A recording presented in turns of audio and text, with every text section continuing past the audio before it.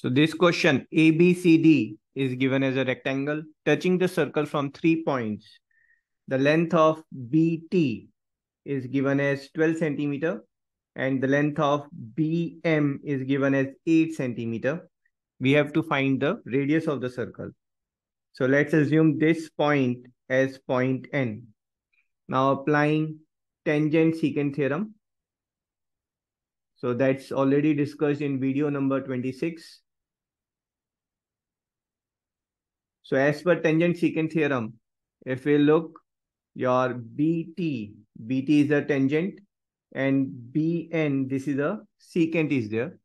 So applying tangent secant theorem, we get BT square is BM times BN.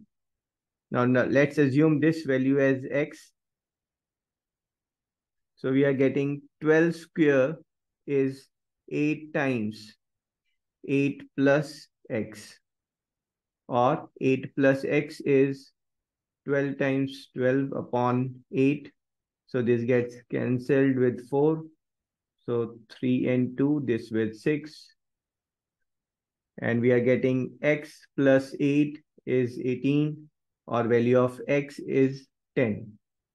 So this MN length is nothing but 10 centimeter.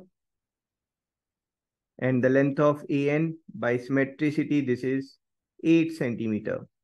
So this full length AB is nothing but 26 centimeter. The length of AB is same as the dia of the circle. So dia of the circle is 26 centimeter. So diameter is 26 centimeter and the radius, that's 13 centimeter. And that's our answer. I hope you enjoyed the solution. I'll see you next video. Till then, tata, bye bye.